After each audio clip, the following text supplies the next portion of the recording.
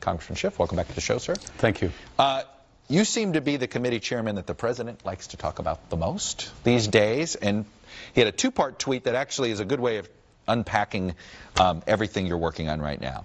Here's what he tweeted. So now Congressman Adam Schiff announces, after having found zero Russian collusion, that he is going to be looking at every aspect of my life, both financial and personal, even though there is no reason to be doing so. Never happened before. Unlimited presidential harassment. The Dems and their committees are going nuts. He puts that in quotes. The Republicans never did this to President Obama. There would be no time left to run government. I hear other committee heads will do the same thing, even stealing people who work at White House, a continuation of witch hunt. All right, lots to unpack. But explain the parameters of your investigation, where you've expanded. How far back into his finances do you plan to look? Look, our priority is to make sure the President of the United States is working in the national interest, that he is not motivated by some pecuniary interest or fear of compromise or actual compromise. That's the length and breadth of it. So in terms of the President's business, we're not interested in our committee in whether he's a tax cheat or he's not worth what he says he is or those issues. What we're interested in is, does the president have business dealings with Russia such that it compromises the United States? And the perfect example is something we know about already. And that is, as a presidential candidate, while he was telling the country he had no business dealings with Russia, he was pursuing the most lucrative deal, I think, of his life and seeking the Kremlin's help to make it happen. That's a different form of collusion, but it is equally compromising to the country because it means the President of the United States is looking out for his bank account and not for the United States of America. You have said you're not convinced Robert Mueller's looking at this angle. Why? Why would he? He's been reporting. Well, I think he should be, but the president has tried to draw a red line and say you can't look at this, and I think the reason that we're looking at it is... Can I pause you there? How would you not know if he's... Wouldn't Mueller warn you, okay, I'm in the middle of investigating this, so be patient here and wait till my report? If he were, not necessarily. Okay. I mean, we're doing our best to deconflict with him, but up until now, that's been a non-issue because in the minority, in the last 2 years, the Republicans would not do any investigation. I mean, wouldn't do a credible investigation of the Russia links. Certainly wouldn't look into the president's finances. So there was nothing to deconflict as long as they were in charge.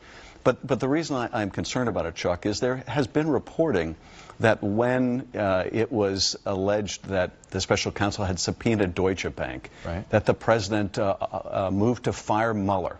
And the way they talked him off the ledge was by promising that that reporting wasn't true, that the special counsel hadn't subpoenaed Deutsche Bank. Well, if the special counsel hasn't subpoenaed Deutsche Bank, he can't be doing much of a money laundering investigation. So that's what concerns me, that that red line has been enforced, whether by the Deputy Attorney General or by some other party at the Justice Department. But that leaves the country exposed. I find it, just remarkable, Chuck, that the President of the United States, as a candidate, as the presumptive nominee, could be pursuing business with the Kremlin and lying about it. But isn't that what the Mueller probe ultimately is about? Why not wait for that before pursuing a money laundering investigation? Well, if we had waited to do any of our investigative work for the Mueller investigation, we would have been waiting a year and a half. And we have a separate and independent and important responsibility, and that is to tell the country what happened. Mueller, ultimately, his job is to determine who broke the law and who should go to jail. But as we have seen from Bill Barr's testimony, there's no commitment by this Justice Department under Whitaker, and there's no commitment apparently under Barr, should he be confirmed, to share that evidence with the Congress or the American people. So we need to find it ourselves. The President keeps implying that the Senate Intelligence Committee has already found no collusion. He did it again this morning in a tweet. He did it yesterday, I think, in a tweet. And he's naming Richard Burr by name. What is your understanding of where and how closely are you working together with the Senate Intel Committee? We are trying to work collaboratively with the Senate. But look, I think when the President says there's no collusion, what he means is Bob Mueller has not yet proven beyond a reasonable doubt that I am guilty of the crime of conspiracy. Well, that's a pretty high bar. But when people say there's no collusion, they must have a different word for the kind of corrupt coordination of effort between the Trump campaign and the Russians, because when Mike Flynn was secretly talking to the Russian ambassador and trying to undermine bipartisan sanctions on Russia and lying about it, that was a form of collusion.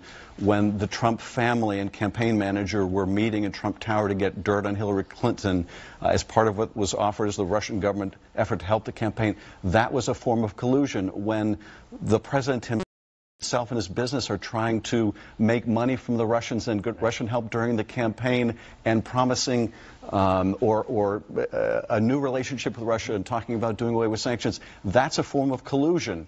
It's certainly a form of corrupt combination, but ultimately it'll be up to Mueller to determine if that's a crime. You were among the most public in questioning Donald Trump Jr.'s honesty when it came to the response to to the meeting at Trump Tower, and even the response. And you talked about some blocked phone calls, blocked calls that imply that he might have actually been talking to his father. There's since been some reporting that the Senate Intel Committee has uncovered who those blocked calls were to, and they were not to the president. Are you satisfied with that explanation? Well, we haven't been able to get the records yet because Republicans on our committee wouldn't allow us to. But our job, and this is very important, Chuck, it is not to prove the president did money laundering or prove phone records will show this or that. It is to find the facts and make them public, whichever way they cut. Now, the people who were closest to watching father and son during the campaign, people like Steve Bannon, have said that there is zero chance that Don Jr. did not discuss that meeting with his father before it happened or after. Should you have waited till there was evidence before speculating about that? The point I made was not speculation. The point I made was we should find out. We should get those records. Okay. And you can't run a credible investigation if you don't look for documentary proof, if you assume everybody who comes in your committee is telling the truth. Right. We have seen graphically the problems with that approach. Adam Schiff, unfortunately, I have to leave it there, Chairman of the House Intelligence Committee. I know I'll be talking to you quite a bit.